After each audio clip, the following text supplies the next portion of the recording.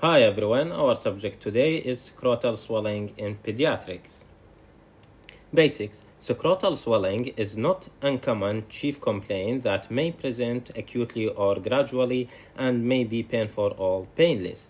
A rapid onset of painful scrotal swelling necessitates immediate evaluation, as we mentioned in the previous lecture of scrotal pain.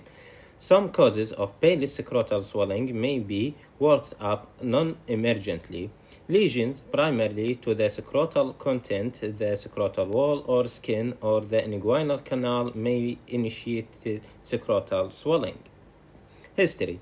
Simple scrotal hydrocele, commonly seen at birth and frequently bilateral, communicating hydrocele. History of variation in size tends to become larger as the day progresses due to upright position.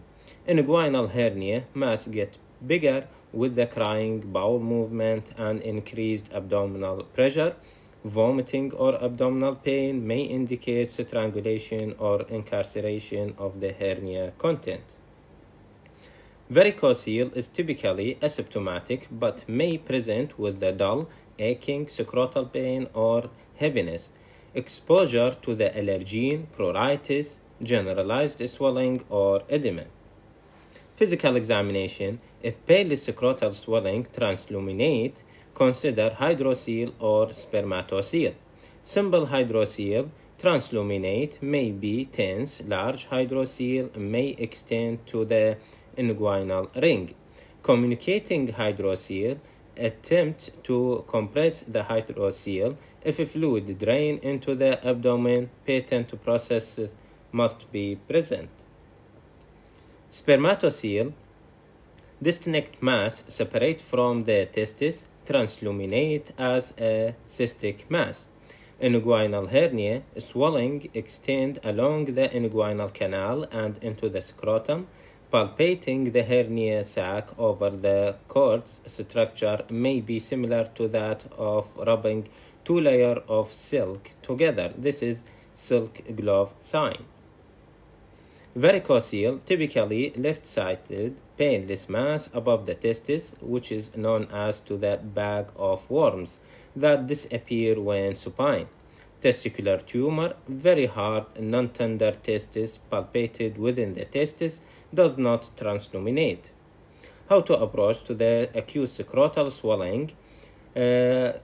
After performing history and physical examination, if there is generalized edema, please see the previous lecture of the edema. If it is no, there is no generalized edema. Is there pain, as we mentioned in the previous lecture? If it is yes, there is a significant trauma. If it is yes, this is hematocele, hematoma, testicular rupture, epididymitis, torsion. If there is no significant trauma, is the testis tender? If it is yes, this is maybe torsion of the testis, epididymitis, orchitis, torsion of the appendix, which is late sign, or tumor. If there is no tenderness of the testis, this is torsion of the appendage, hernia, incarcerated, henochal line purpura, and Kawasaki disease. If there is no pain, is there enlarged testis? If it is yes, this is tumor or attenuated antenatal torsion. This is in the neonatal period. If there is no enlargement of the testis, it is reducible swelling. If it is yes, this is hernia. If it is not reducible, is there scrotal wall swelling? If it is yes, this is idiopathic edema, henochal line purpura, and Kawasaki disease. If there is no edema of the scrotal wall, is it transluminate? As we mentioned, if it is yes, this is hydrocele or hernia with hydrocele or spermatocele. If it does not transluminate, this is either varicocele or hernia. This is another approach. Scrotal swelling, painless of course, after performing history and physical examination. Either it is extratesticular or testicular. If it is testicular swelling or enlargement, patient need ultrasound, serum tumor markers, beta HCG, alpha fetoprotein. This is testicular tumor or testicular microlithiasis. Or it is extratesticular enlargement. either scrotal wall edema or swelling. Differential diagnosis: idiopathic scrotal edema, insect bite, henochal line purpura.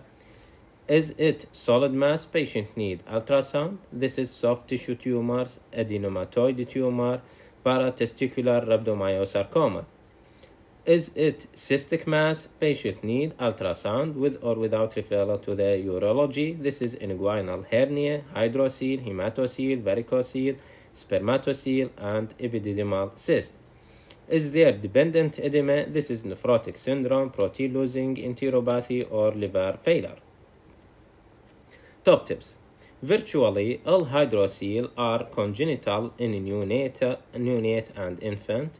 In a mobile child with the hydrocele, the size characteristically increase during daytime and decrease over nighttime.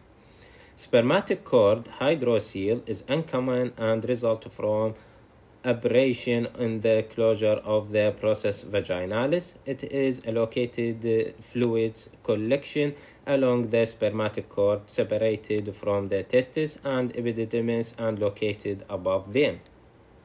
Epididymitis is the most common cause of scrotal swelling in sexually active young adolescents. This is an ascending infection from the urethra.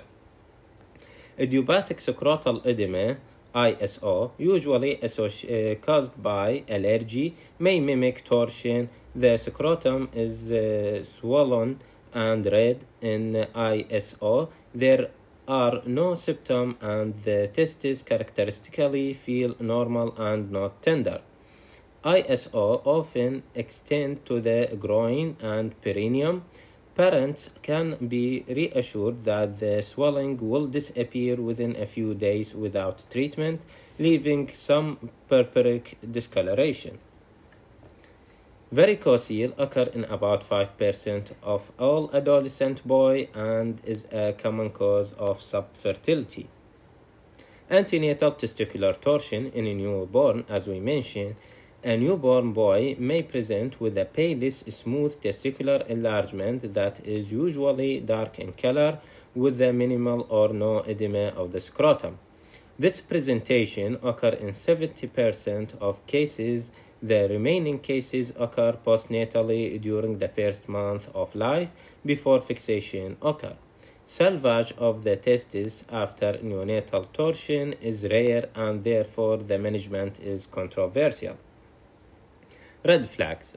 In the normal scrotum, 1 to 2 ml of serous fluid is present in the tunica vaginalis and should not be mistaken for hydrocele.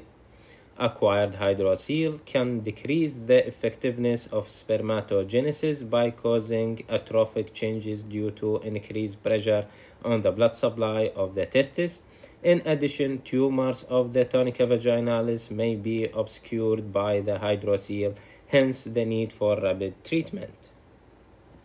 It is critical to determine whether a scrotal mass is intra or extra-testicular. The majority of the intratesticular mass are malignant, while the extratesticular mass are usually benign. Thank you for your listening.